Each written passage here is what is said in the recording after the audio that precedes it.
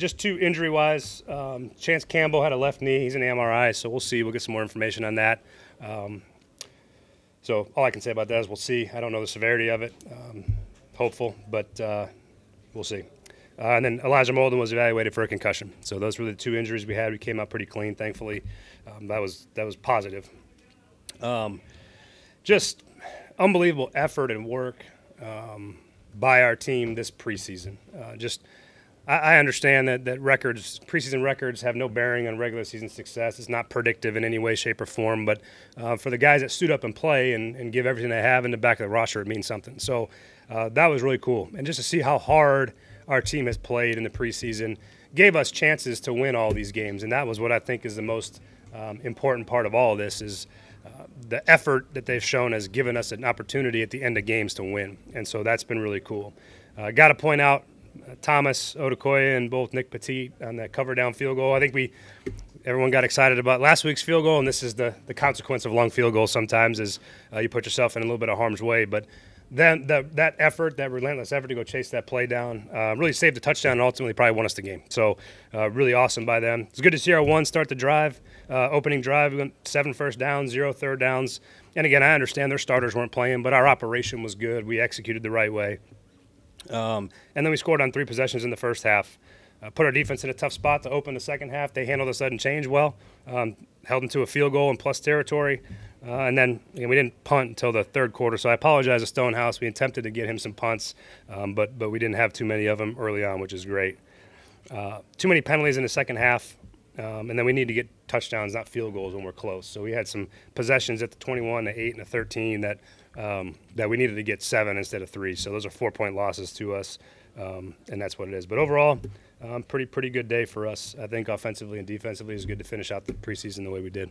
Kind of going back to the operation, points on every possession of the first team offense played in the preseason so far. How pleased are you with that? Encouraged.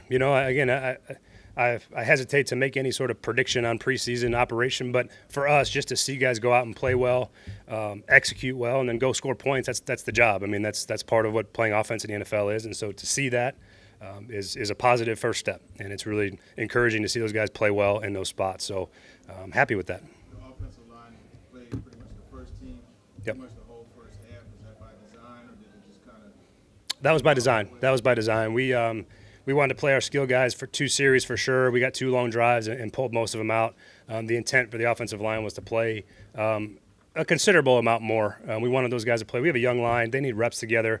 We didn't get any reps against Seattle because we were trying to make sure there's a lot of reps for those guys during the week. So it was good to see them play a good extended amount of time. It'll be good film to watch, and they just need to play together. So we wanted to make sure they could do that. Do you consider that competition on the right side over at this point? Yeah, I think that's the guys that finished that first half at this point are probably our starting 5 for week 1. So again, there's things to be talked about still, but at this point, yeah. What would you tell the guys either before or after about maybe the last time together?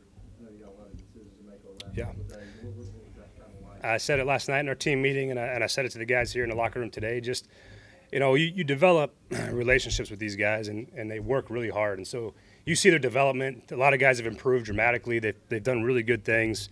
And so you thank them for their effort. You thank them for what they put into it. I'm appreciative of them. They've done everything we've asked from top to bottom, every guy in this roster. And so really, really pleased with that. I think that's the makings of a good team. And I told them in the locker room afterwards here that, part of the reason that we've been able to win the preseason games is the performance of the guys that have had to play at the end of games. And to see those guys, there's a pride factor in that for them to be able to go out and close out some preseason games this year, which was really good to see. So I thanked them for their effort, appreciated everything they've given us, and again, worst part of the job probably comes Tuesday and Wednesday, and we got to cut the roster down. But that's life in the NFL, and so we got to get to 53, and that's just how it goes. I know you really wanted to get Farley out there. Yes, I did.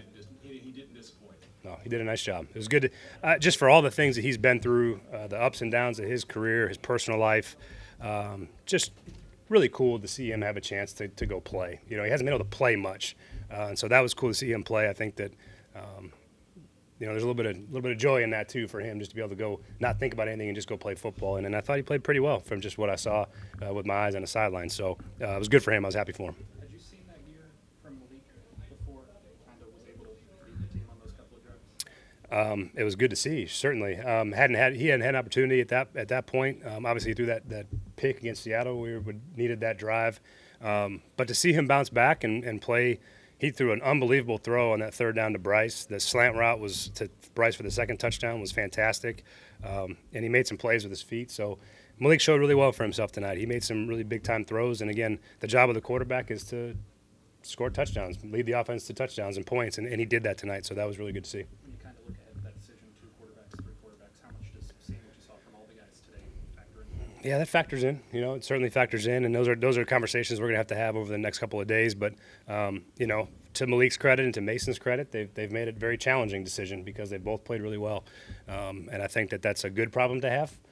But it's going to be that decision again isn't necessarily related to their play, though. I think is the point that I need to make is that whatever we decide to do there, it's probably based on whatever else we need to do on the roster and not necessarily just their play. So, however that shakes out, you know, I think those guys have both shown that they're very capable NFL quarterbacks. To see Levis connect with Boyd on that deep outbreaker and then Ridley on the crosser, like how much confidence seeing that timing, like how much confidence does that give you? Yeah, it gives me quite a bit of confidence. I know I want to make sure TB got a good target or two early. I want to make sure Calvin got his, and then Tony and Tajay got their touches, and so that part was really good to see, and it gives me a lot of confidence in what we're capable of. And again, potential doesn't really mean much, right? We got to go do it. We got to prove it. And we got to prove it every week. But I think we leave training camp in a good spot, and we got a lot to work on still. We still got to improve in a lot of areas. But I think to cap training camp in the preseason the way we did, I think shows us that we got a chance to be competitive. Tavondre gave you 3 really disruptive snaps in those first couple of drives, and I know this what fans have been waiting to see. Yeah, I was too. It was good to see. You know, it was that's what he does, and that's why we drafted him where we did, because he's got the ability to really be a tremendously disruptive player in the interior, both in the run game and pushing the pocket. I mean, he had a hell of a rush in there too. So that's what he does, and you put him and Jeff next to each other, it makes you feel pretty good about what they'll be able to accomplish and how hard they'll make life on offenses. So really positive to see that show up in a game, and he's starting to get it. You see him getting his feet underneath him. You see him starting to slow down for him. Everything's starting to make a little more sense. He's come a long way, and I think that's going to be really good for our football team.